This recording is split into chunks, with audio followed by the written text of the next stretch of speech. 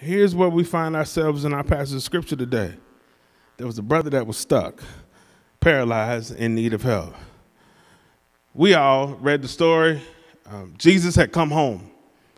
And as Jesus arrived home, there were crowds that began to develop because Jesus was home.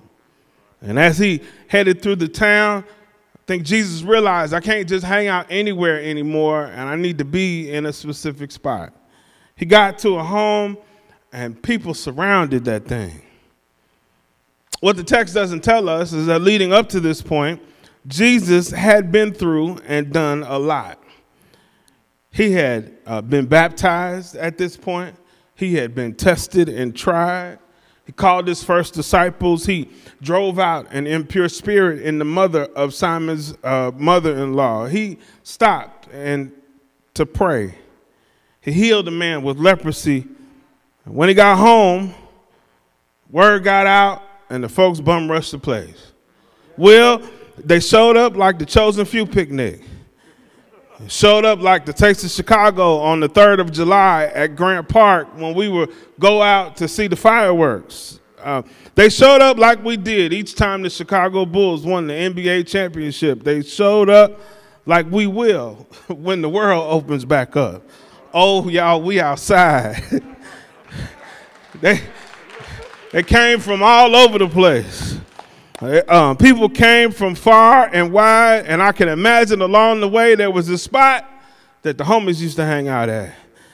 This table, maybe it was the old cats at the McDonald's that figured out I can hang out in the front and drink coffee. But there was a spot where the fellas were hanging out, talking about life and doing what they do. Some of them drinking stuff that they shouldn't be drinking because it's gotten them into a lot of trouble already. And I hear this brother, I hear somebody going, "Hey man, where y'all going?" Brother Will yells back, "I heard Jesus is down at Quinn." Now we aren't sure how it happened or whose idea it was, but somebody thought that it would be smart for them to take the brother who couldn't walk to see Jesus. The Bible says that the fellas leaped into action, and they ran on down the corner of 2401 South Wabash Avenue. I mean, to the house. They ran to the house to do just that, to see about their friend. The only problem when they got there was people everywhere. Wouldn't you know that they got there late? Pastor, go figure. Somebody arrived late for church. Never mind. But can I help somebody this morning? Can I tell you that getting your breakthrough will never be easy? That you'll always have to face obstacles. If you're taking notes, that's my first point, that getting your breakthrough will never be easy, and you always going to have to face obstacles. You're always going to face obstacles, no matter where you go, no matter what you do.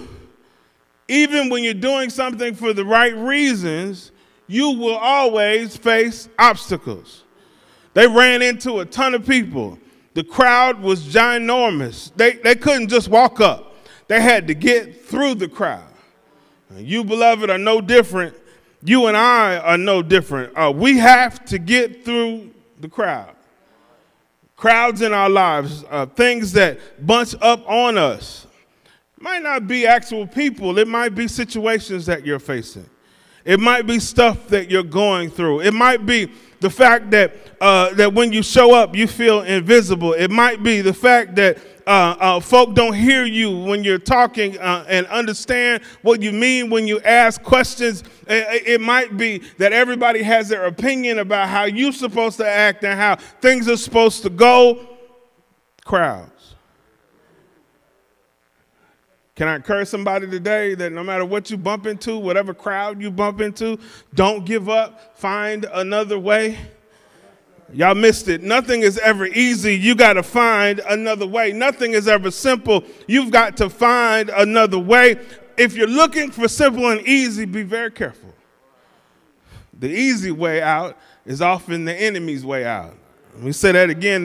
The easy way out is often the enemy's way out. When you cut corners and when you try to do stuff real fast and easy, you might be allowing the enemy access into your life. So you got to be careful